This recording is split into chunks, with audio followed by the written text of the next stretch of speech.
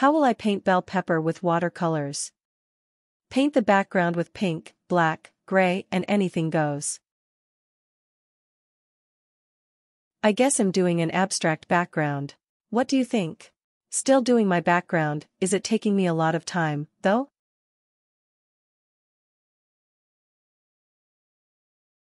Now I'm painting red on my bell pepper.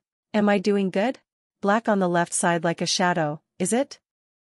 I'm so close to finishing my bell pepper painting. I don't like the black thing there. No, but it's already there.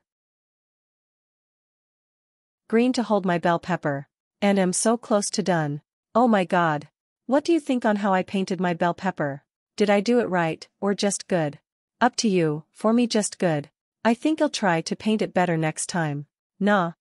It's done. Rate my painting from 1 to 10. Thank you.